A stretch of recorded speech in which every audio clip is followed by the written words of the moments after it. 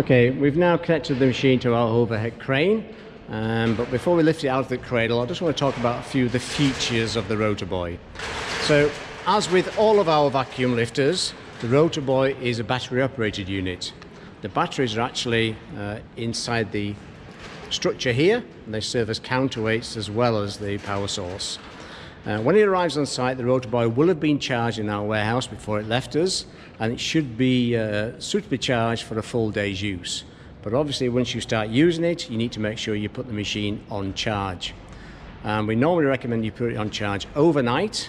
You can't overcharge this machine, so don't worry about putting it on Friday night on charge and leave it till Monday morning.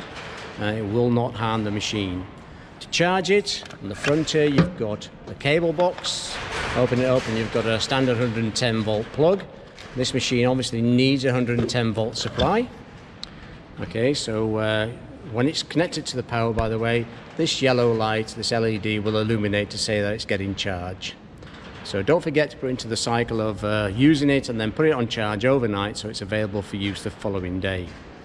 A few other things we've got here. We've got the main on-off switch. We'll switch it on shortly. You've got the voltmeter, indicates the state of the battery. Now the Rota Boy is a 24 volt machine, so when that's switched on, and I'll show you later, this will register around about 24 to 24.5 volts. It will never indicate the full scale. It won't go much above 24.5 or 25 if you're lucky.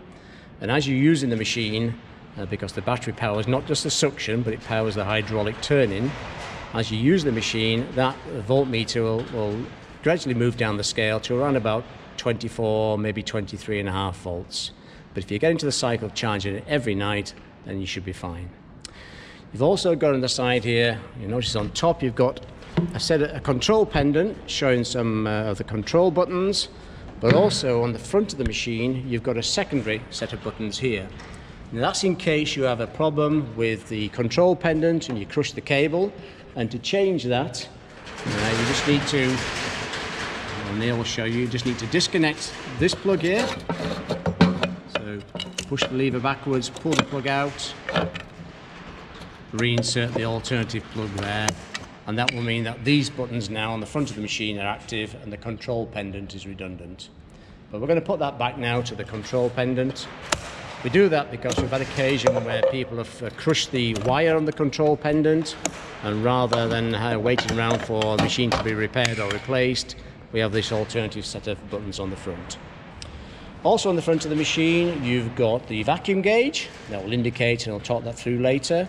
You've got a water separator here. Now you can, with the Rota Boy, as with most of our lifters, you can lift wet panels, you can operate in wet conditions, but you need to keep your eye on the water trap, because any water in the system will get sucked through and accumulate in that water trap. And what you do with that, after you've had a session of lifting in wet conditions, you switch the machine off and then simply drain this by unscrewing the black screw here, let the water drain out of the separator, then reinsert the black screw and tighten it. But please be careful, because it's a plastic thread in a brass housing and it's all too easy to cross thread, so please take care there and don't over tighten that.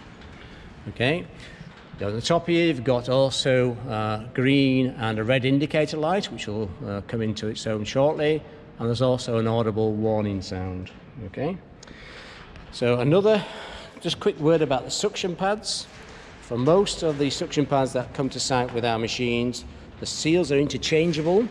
This seal is just compressed into a groove around the aluminium pad, and the machine will come to site with a set of spare seals. The only exception would be the pads that we use for the Stedman panels, which are a factory fit. But most suction pads have interchangeable seals, and there are separate videos that explain how to change those seals. But again, to reiterate, if you look after those seals and make sure they don't touch anything apart from the panel surface, and also you store the machine in this condition with the pads off the ground, you should not need to change those seals at all. Okay, so we're just going to now lift the machine out of its cradle, and we'll then switch it on. So you need to remove the clips and the pins, both sides there. Okay, and the machine is now free for us to hoist up. So we're just going to hoist it up clear the cradle.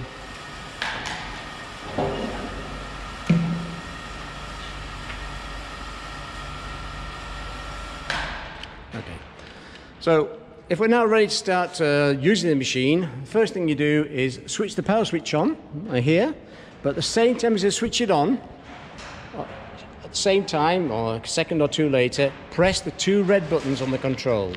If you don't press those two buttons, the machine will just continue to run and run and run, because effectively the two red buttons are going to control and close a valve in the machine.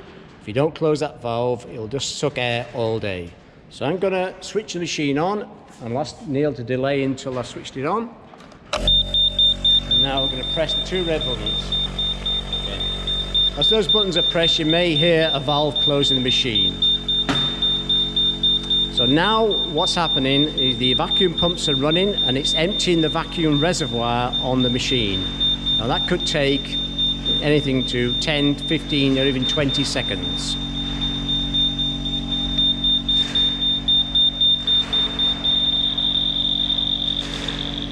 Okay, so the red light went out there and the audible warner went out, but you can still hear the vacuum pump running, although you'll notice that the green suction lights come on. So the vacuum pump running, that's going to run at different stages throughout the day at any time.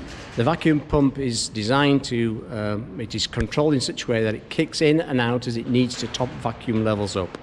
So don't worry about the sound of the vacuum pump running. It's the red light and the audible warning you need to worry about. So the machine's switched on. Just quickly, I'll show you here. Now it's illuminated, the vacuum gauge is illuminated rather. No, sorry, the voltmeter is illuminated. You can see that's sitting at just around 26 volts. That indicates quite a healthy battery, but as I explained, don't expect that to go any higher than that. And as you work with the machine throughout the day, it will gradually work down the scale slightly to 24 or just below 24 volts. Okay, now first thing you do, obviously the machine's connected to the crane, it's out of its cradle, but the suction pads are the wrong way around. So we need to rotate the suction pads. And again, we've got buttons on here. We've got Neil's just pressing the button, and the same shot you can see the pads rotating. Okay, and we'll do that again. We can rotate them back again. Just press and hold the button and you'll see the pads just rotate around.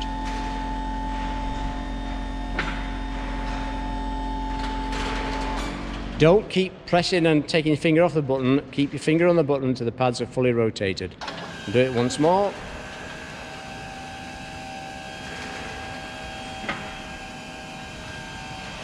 Okay. So now the pads are facing down, we're ready to put the machine onto the panel. So we'll just stop this video and we'll restart when we've got the machine close to the panel.